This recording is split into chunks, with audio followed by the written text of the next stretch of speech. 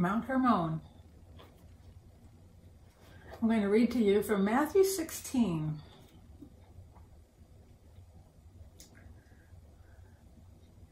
When Jesus came into the region of Caesarea Philippi, he asked his disciples, saying, "Who do men say that I am, the Son of Man?" So they said, Elijah, John the Baptist, Jeremiah. They think you're one of the prophets. And then the Lord says, "But who do you say that I am?" Simon Peter answered and said, "You are the Messiah, the Son of the living God."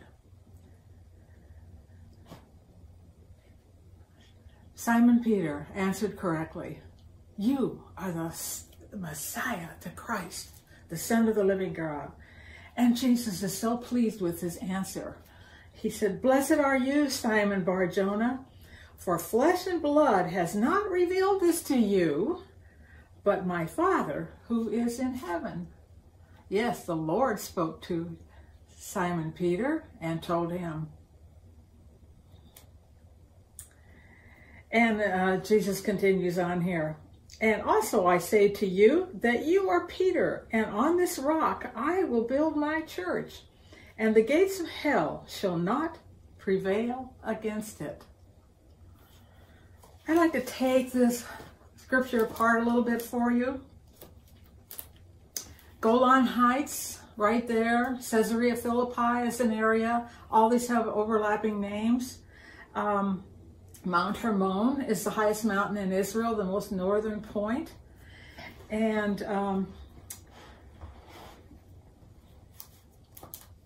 Laish was later on called Laish in Dan, but it was also called Panias before Banyas today, for the god Pan.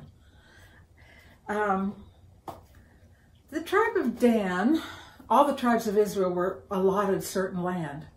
And Dan was given the land of the Philistines. That's where Gaza is today. But you know what? The Danites found it too difficult to rout the enemy out of the land. And they picked up and they moved north. They moved to the highest point up to Caesarea Philippi, leaving the land that God had given to them. And once they made that choice, they made another further choice that was even worse. They decided it was too much trouble to go to Shiloh, or it's called Shiloh in Israel. Too much trouble to go to Shiloh and worship God there in the tabernacle. They decided to set up their own worship in Dan. Caesarea Philippi, Mount Hermon. That was a huge mistake for Dan. You know, when you make a choice like that, that's not the perfect choice. You're opening the door for Satan to come in. And that's what happened. They no longer felt it necessary to go to the tabernacle where the Shekinah glory of God dwelt to worship. They decided to worship right there at Dan, at Mount Hermon. And they got involved with all the demonic religions that were going on at that place. The book of Enoch tells us, in a very interesting point, that the angels were sent down to a planet Earth to teach mankind. And the place they landed, or went to, was Mount Hermon. But the angels sinned with humans, and the two got mixed and brought forth the demonic. Brought forth evil wickedness, and evil wicked half-breed, half-human, half angel people.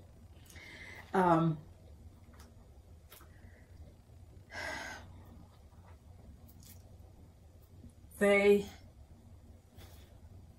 probably didn't even feel the separation from God at that time, but slowly but surely those practices became part of their own. These, I'm talking about the Jews who worship God. And it led them down this wrong path. At this place called Banyas, or Pan, after these ugly, wicked gods. The most wicked forces ever dwelt at Mount Hermon. And Jesus chose this very place to ask the question, who do people think I am? And they have a mixed answer. They don't really know. And then he decides, while they're standing and they're looking at this great outcropping of rock on Mount Hermon, where within it were all the niches of the pagan gods. All these images of gods were placed in the stone. And the scripture is quite clear on that. Make no graven image out of anything. As a warning to mankind from God. And here we are. The Lord stands here, Yeshua stands here with his disciples and asks, who do people say that I am? In front of all of this array of gods that were presented there and that were worshipped there, the most wicked of all kinds. And Simon Peter steps up to the plate and he says, you are the Messiah. And Messiah means the eternal living God who has come to earth in the form of a man. And God is very pleased with Simon Peter. And what does he say to him? On this rock, Peter, I will build my church. Well, let's back up a bit. Simon Peter was never named Peter. Shimon is his name, and it comes from the word Shema, which means to hear. It means to get it, understand it, make it your own. And that's what he did.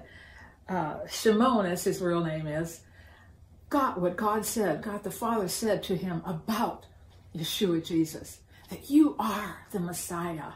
He got that. So he's well named Shimon. And what the Lord renamed him was Cephas. Cephas. So we've been calling him Peter all this time, and really his name was Cephas, the little stone.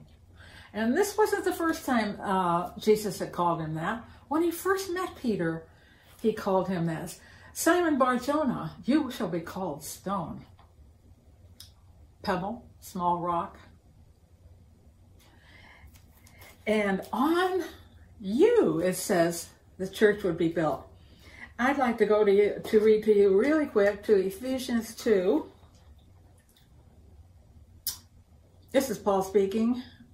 Now, therefore, you are no longer strangers and foreigners, but fellow citizens with the saints and members of the household of God, having been built on the foundation of the apostles and the prophets, Jesus Christ himself being the chief cornerstone. Well, here we have all these stone images. And he's saying that the church will be built upon the apostles and the prophets. So he's not saying to Peter, you are the head of everything here. No, he's saying on this and on the words you spoke to me, Shimon, Cephas, Peter, upon those words, you are the Messiah. So in other words, upon the Messiah, the church would be built.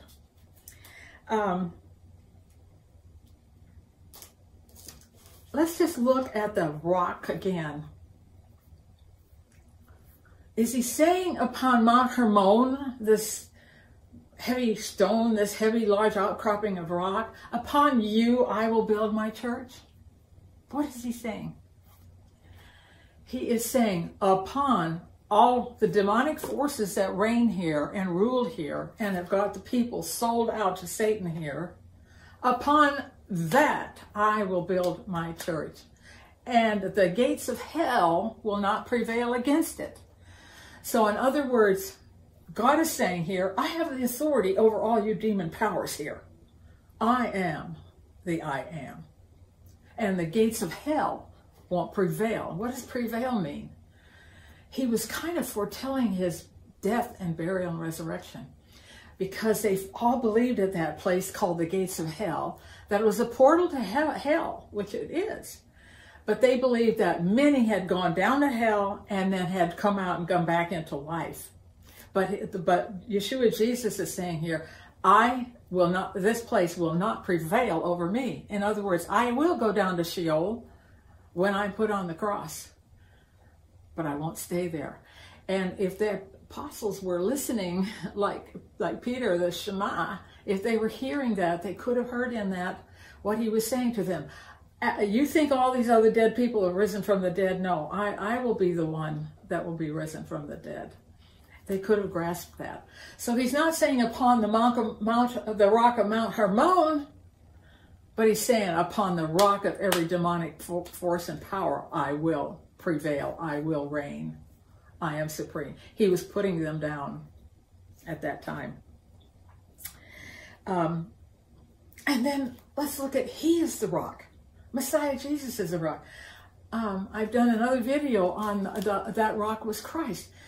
He was the water that followed them through the wilderness. And God himself is called through scriptures many things.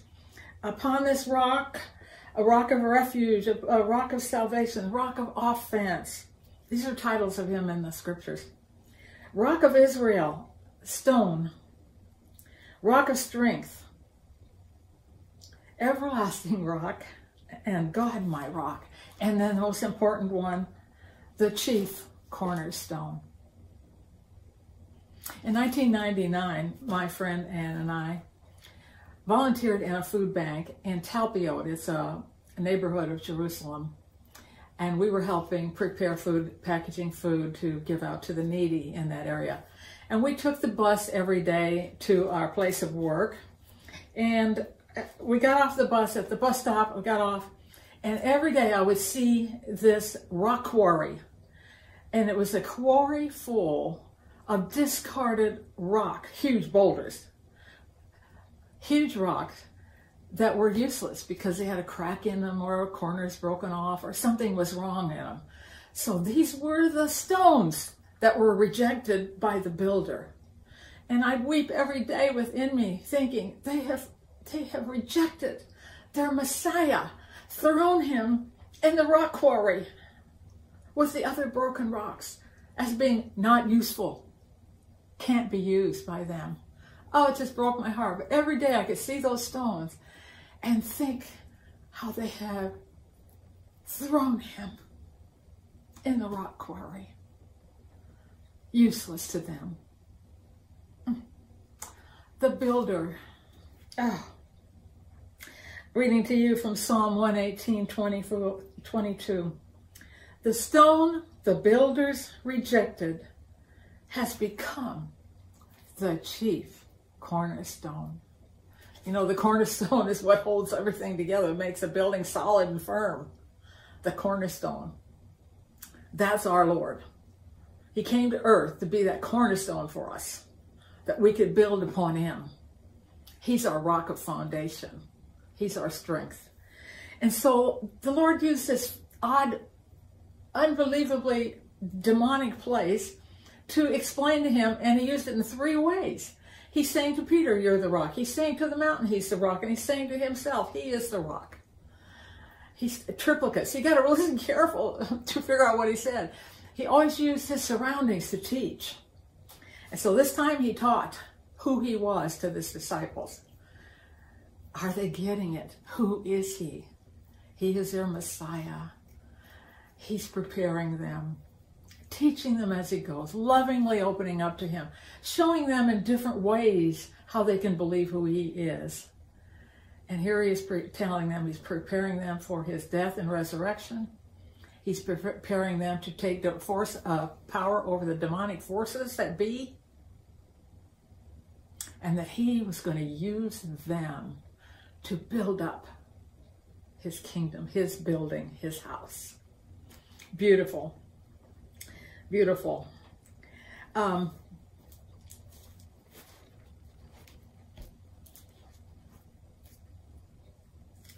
gates of hell, once again, is an opening to Sheol. There are others. There's one at Mount Moriah.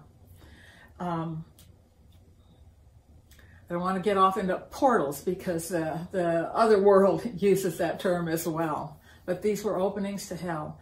And he was showing them that these monsters that were over this place that he had the power to put down, and one day will put down, and they will find themselves in the lake of fire to come. Revelation 1:18. I am he who lives and was dead, and behold, I am alive forevermore. I have the keys of Hades and death. So Jesus is saying here, I have the keys to Hades and death. I can open and I can let loose. And he did that very thing and will continue to do in the future. He has brought people up out of the grave. But to Peter, he says, and remember, I read to you about upon the apostles and the prophets, the church would be built. He says to Peter, but I give you keys also. And we've gone on too far in that verse and not stopped and looked at it. He's given him the keys to life. What does that mean? When Peter understood, and Peter knew and believed that when God had showed to him that this was Messiah, this eternal Father God in human form was the Messiah of Israel, the promised one. And not only the one who will save them from their enemies, but save them from their sin and save them from death. And so he's saying, Peter, I give you the keys to life. And he says that to all of us too. I'm willing to give you the keys to life. And what is that? Believing in Messiah Yeshua, yes, Messiah Jesus, Jesus the Christ. That is the key to life. Yes. And as we gain that key to life, we then, as it says in Ephesians 6, we put on the armor of God, or the armor of the high priest, whichever way you want to look at it. And what are we putting on? I won't read the whole thing because I want to point out to you what we really receive. We receive faith that he is God, just like Peter knew that he is God. We're given righteousness, right living because we have believed. And then he's given us salvation.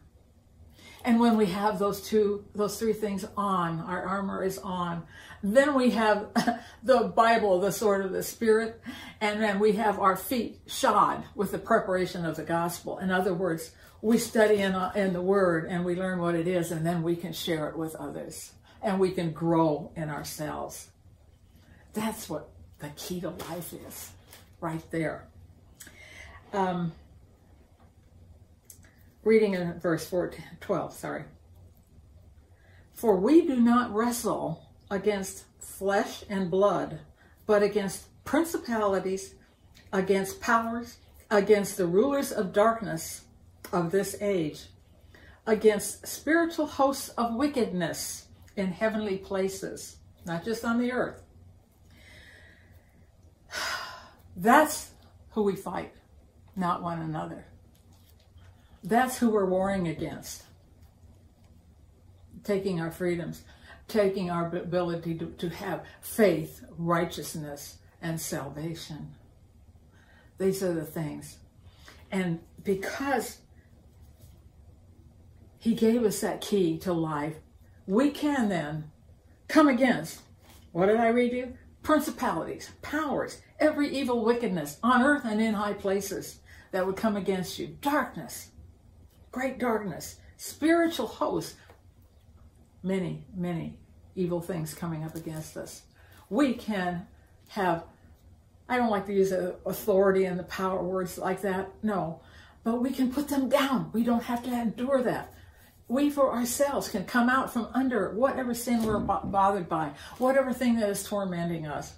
Every little thing as we get to know what the Bible says about how we should behave and live and act and what is righteousness and what is salvation, what all these terms mean and our actions, we can say, no, out of here. No, I refuse it. I'll not be at that again. I will refuse to sin in that way. Be gone from me. So we can come against those things. We have that ability. Are we doing it? Or do we like our sin? Are we entertaining it?